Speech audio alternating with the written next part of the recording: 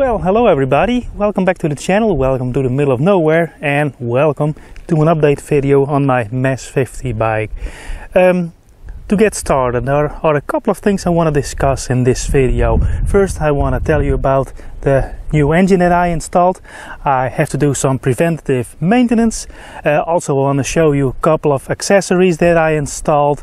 And as a fourth point, I want to discuss the build quality of this bike. Mine is now 5 years old.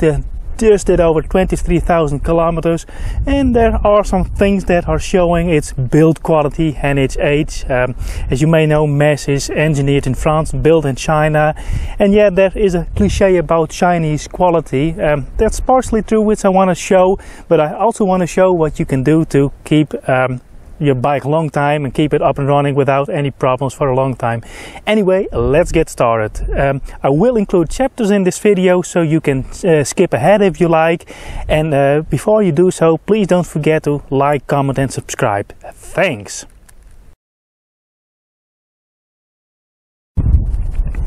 So this is the current odometer reading, 22,000 and almost 900 kilometers.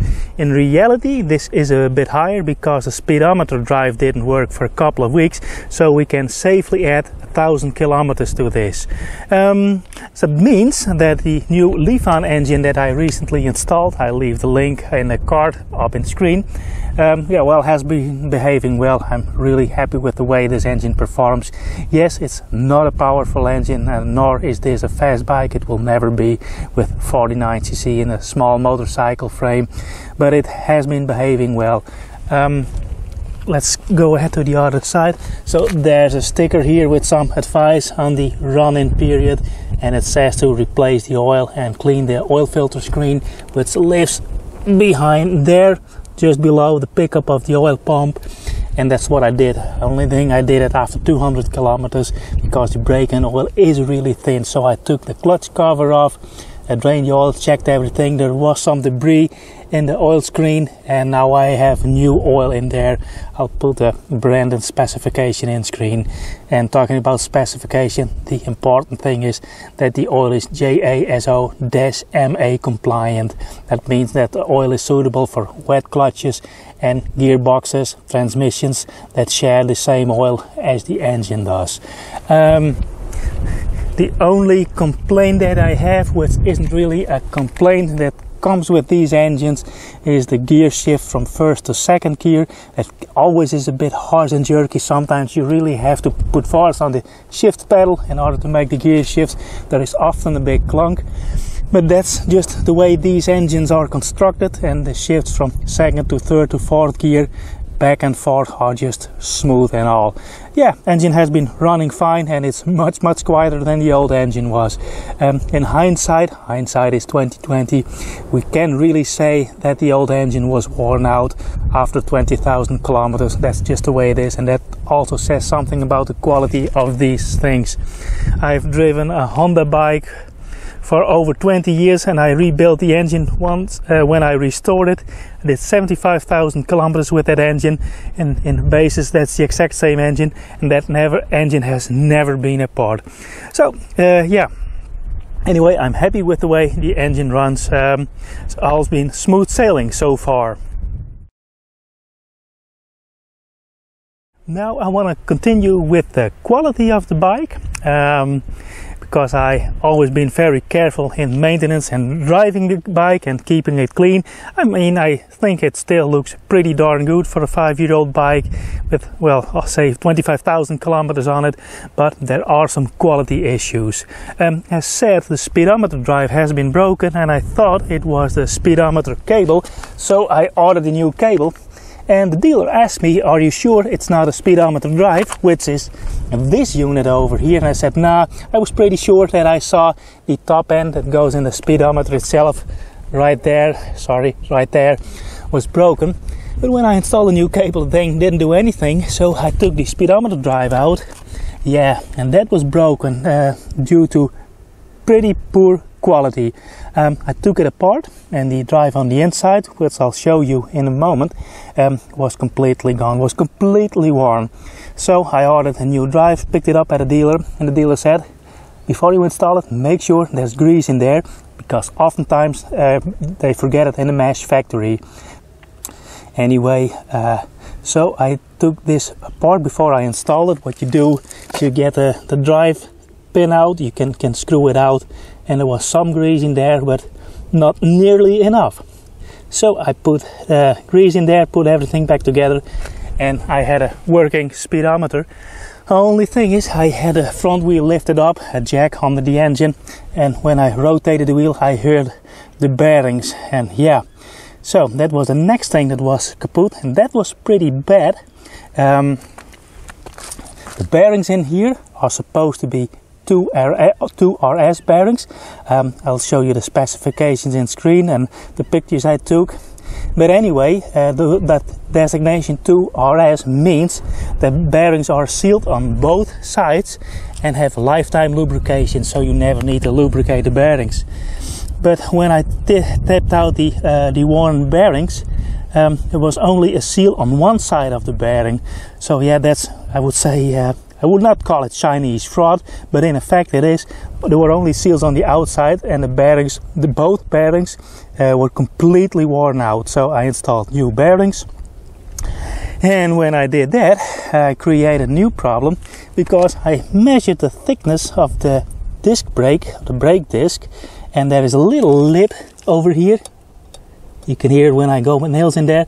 And I just last winter had installed new brake pads, and when I took the wheel out I chipped a part off of the brake pads, so I need to replace that. And also I ordered a new disc, which I'm going to install in this episode. And at the same time I will take the rear wheel out, those bearings out too, because I don't trust them anymore. I have bought SKF bearings, I have installed SKF bearings in the front. Going to do the same in the back. So the last thing I want to talk about is the quality. I touched upon that when I discussed the bearings, which are real crappy quality. I would recommend, if you get one of these bikes and you want to keep it long term, one of the first things you're going to do is remove the bearings and install quality bearings. Especially when the front wheel bearings wear out, that can lead to dangerous situations. That's just the way it is. Other than that, yeah, as I said, the bike looks pretty nice and clean. I've always been very precise in cleaning it and polishing it, and well, everything. As you can see, I like to keep my chain clean and shiny, well lubricated. But yeah, paint quality is showing in some points, like over here at the rear indicator bracket, there is rust, and I'm not going to address that in this episode. That's something I want to plan in winter, because paint always takes time to do correct and to dry, and with this kind of weather I'd rather be driving than painting my bike, so I postponed that to the winter time. I'm gonna take off this cover for a brief moment. So here we have the airbox. Now, well, it's greasy because of well, the blown head gasket right before I replaced the engine. But yeah, the quality of these plastics isn't all too great. You can see this pin is tacked on that holds this point in place. So yeah, there are a lot of things that need improvement, and over the years Mesh has been improving their quality, but they're still not on par with any Japanese manufacturer. That's the way it is, and you get what you pay for in a way. But I've been driving an old Honda that I restored in 2001, which was already 25 years old back then, and I hold on to that for 20 years. The quality of Hondas back in the 1970s was just impressive, especially when you compare it to this. But yeah, that's part of the hobby of having one of these bikes, is to work on it and make small improvements. Now, last week I saw this over here, where this cover rubs into the frame, starts to wear off. That's something I need to address. And other than that, yeah, the quality of the chrome. As you can see, there's a bracket in here, and they did some primer on there, but not on the inside. There's a little bit of rust, and like these food bags, there is a little ball bearing in here that makes it click in place. That starts to rust. All of those things you wouldn't have with a Honda. It's something that you get with a Chinese bike. Yeah, and I see that as part of the hobby, to perform maintenance and make those small improvements, like adding the accessories. I also added this clock, which is a very nice quality. It's watertight, and here is my voltmeter, and there is a small temperature gauge This also is Chinese, so you have to add 4 degrees to get the actual temperature. Nice thing is it has a USB port, so I can charge my camera while driving. Oh yeah, and this oil temperature gauge comes in real handy. Normal driving speeds, oil temperature is 70 to 80 degrees, and real warm days when I drive real fast without any wind, it gets up to 90 degrees. So there's that. Okay, now on to the accessories. I'm not going to go into great detail on how I did it, because yeah, it take a lot of time, but I installed those driving lights. They're currently set at yellow. I ordered them from well, Amazon or eBay, I'm not exactly sure. But these are LED driving lights, and they are 2 colored. I incorporated a small switch over here. I flick this switch. All of a sudden I have real white, real bright riding lights. They are too bright, and also they are rated for, I believe, 14 volt at max, but I ordered a couple of buck converters. Here it is. It's in this plastic case, I'll show you. But there's a 12 volt power supply coming in, and with this set screw over there you can adjust it, and they currently run on 9 volts. That's bright enough, otherwise they are too bright and too blinding, even by day and especially at night. And when I use the white lights, they work like a kind of high beams and they blind everything. Don't use them. And the other thing that I installed is this Koso Tachometer / hour meter. It runs on 12 volt. It's a 3-wire system. It's a 3-wire system.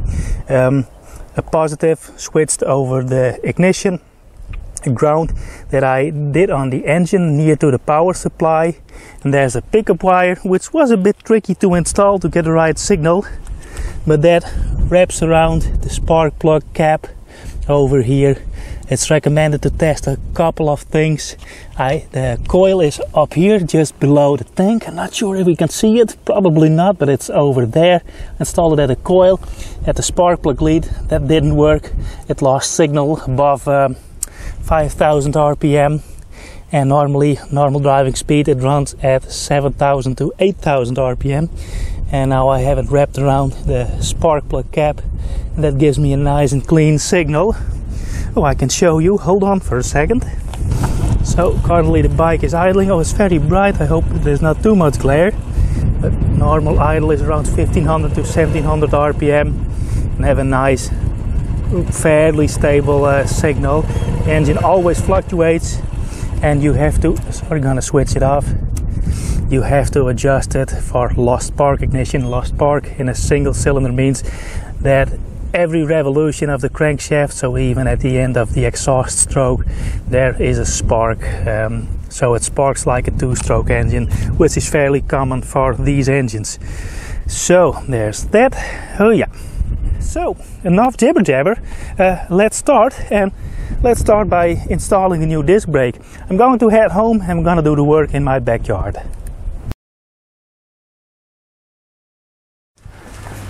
So I put it up in the jack so it doesn't fall forward and land on its forks and damage the paint. Oh, that, don't want that to happen.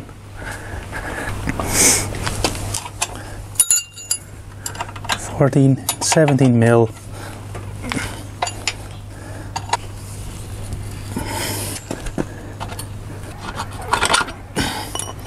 There it is. See if we can get a speedometer drive out, and there we are. So we can unbolt the brake disc and install the new one. There are some securing lips around here, so I'm gonna tap that back with a rift.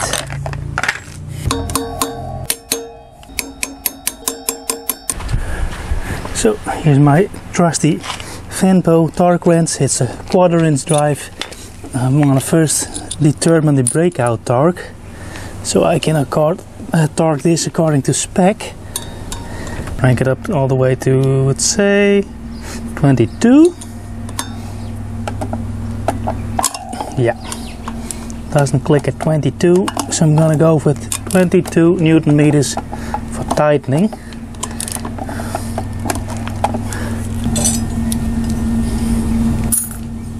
take out the old one. While we're at it, give it a good cleaning behind there, spokes you otherwise can't get to. Let's get out a new one. First see if it fits. And luckily it does. There is some protecting oil on here, I'll leave that on there. I'm gonna give it a once over with brake clean once I have everything installed. Oh. Never understood the purpose of those waves in here. If any of you has an answer as to why, please let me know in the comments.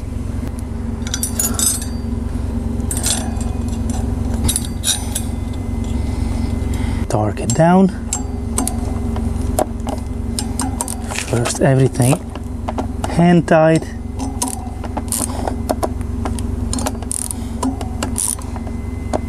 I think I'll drop the torque to 20. And with a 20 Newton meters,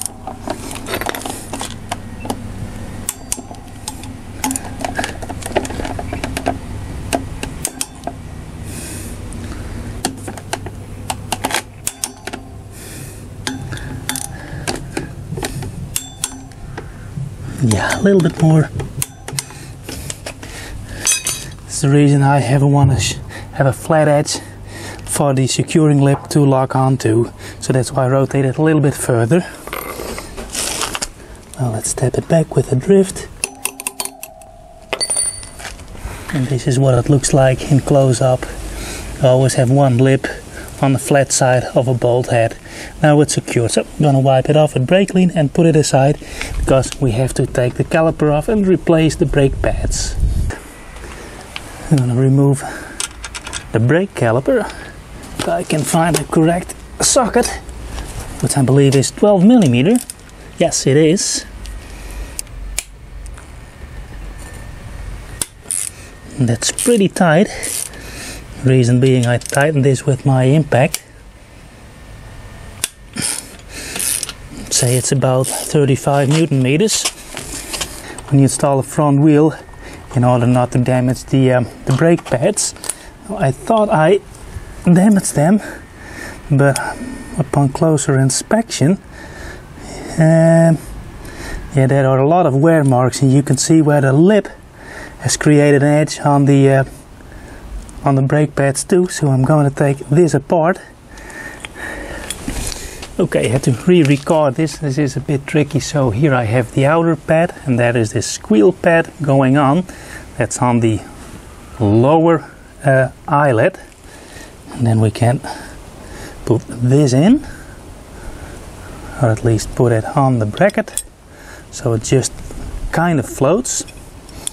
And the second thing you need to do is get the inner pad that's pushed on by the brake cylinder. It's this over here. It also has this spring clip on there, and the extensions point toward the outside. I'm going to slowly turn it around so you can see it's over there on the top. And I want to add a little bit of copper grease, just a fingertip on these little parts here that slide in the bracket. I'll show you in a minute how it sits. So you get your bracket with the outer pad on, and it just goes in here. And when I say it just goes, it make it sound simple, but it's a bit tricky to do this. I'm gonna rub it over again. This is how it sits in the bracket. You have to slide it in. Hope the camera shows. And there it is. Now everything is in position. And now you take the long bolt and install it in here. Don't tighten it yet. So, does it start? Yes, it does. And now we can move the inner pad back and open up the gap between. Pretty hard to show on camera, so we can slide the brake disc in.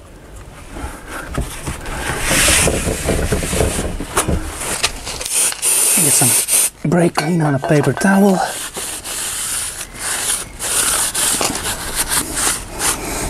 Make sure that this bushing is in place on the brake side. Alrighto, there we go. And there's this thick washer that goes in on the speedometer drive side. Now let's put this in. It's still looking great. There it is. The axle in.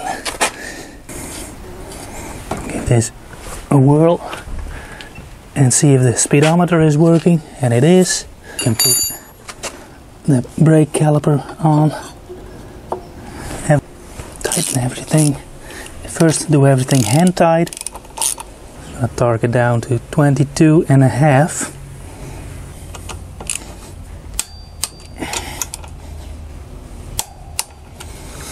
As always, highly recommended a Fanboat torque wrench quadrants drive for this kind of work, where you get steel bolts and aluminium like in the engine cases, and you can wreak havoc if you over tighten them. It's so nice to have a thing like this. Always use it to measure breakout torque, so highly recommended. I'll leave the link in the description. So you can't complain about the quality of those bikes, but they have these nice rubber caps on all bolt heads, both front and rear axle. I lost one. I ordered a new one, €2, so that gives me peace of mind.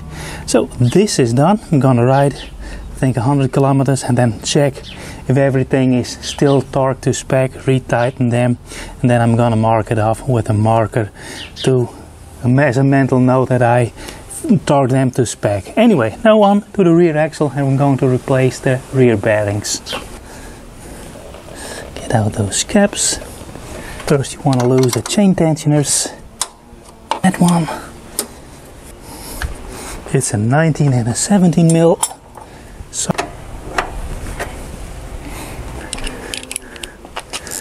now you can unhook the chain in many ways, but oh, I lost a bolt.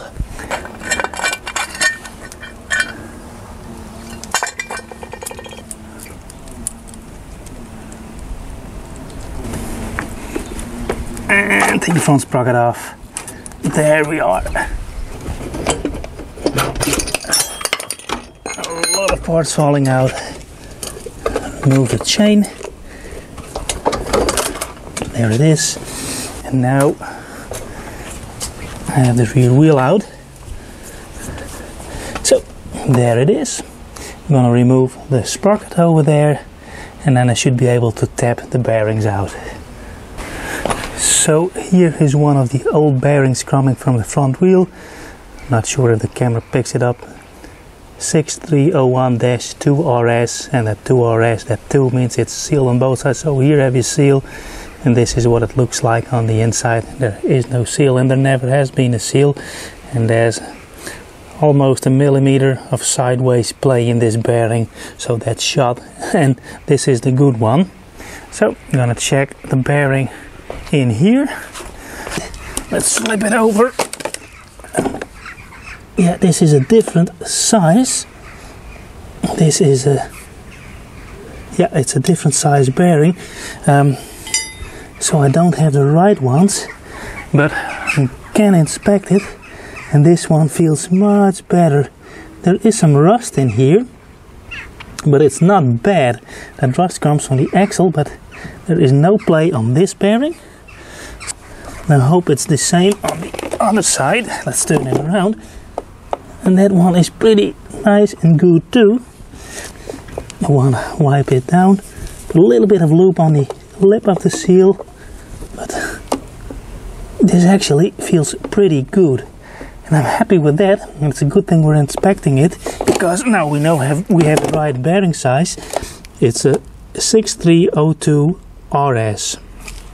And it's a larger size than on the front, significantly larger by the way. Put the sprocket back on to do two things. I have my pack of grease over here, and put some grease on the lip of this seal over here, and then we have those pins that go in there where the sprocket is mounted upon. A little bit of grease.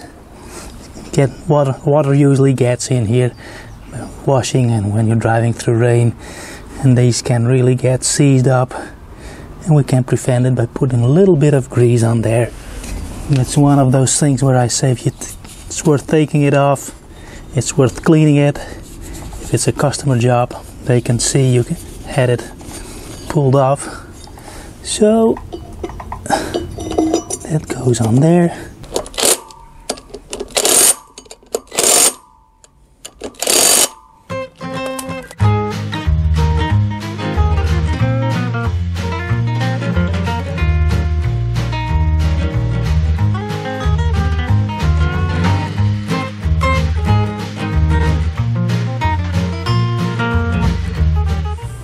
See if it's centered. I don't like the tension of the chain.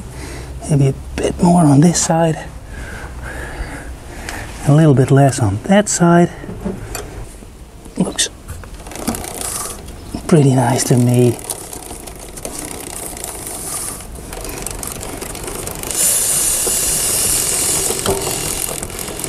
This really is the tiniest amount of potoline chain loop, but do that every 1,000 kilometers and the chain will last you a long time. Okay folks, Arnold from the future here. I need to point out one thing. If you want to replace the brake pads only, there's one thing you can do, and it's more convenient. Remove this plastic cover over here that covers this bolt, loosen this bolt, and then you can tilt this entire assembly forward and then pull it off of its guide pin. The mounting bracket stays on the front fork, and you can then easily replace the brake pads. That's the easiest way to just replace the brake pads. New pads go in, slide the bracket back on, back over, and bolt everything back up. Now back to the regular program. So there she is, and after all that maintenance, it's time for a thorough test drive.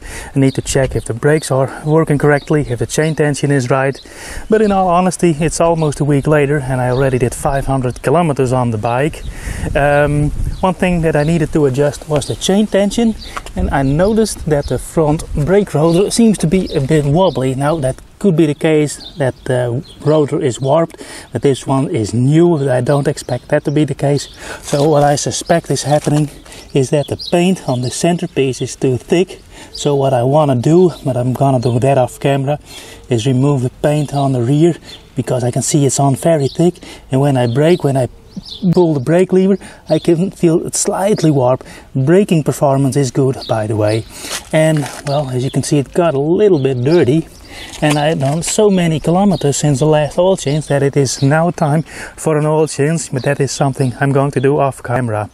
Anyway, I hope you liked following me along, and I hope you learned something from this. I'll keep you updated on the Mesh 50 in future episodes, and for now I would like to thank you for watching. Bye.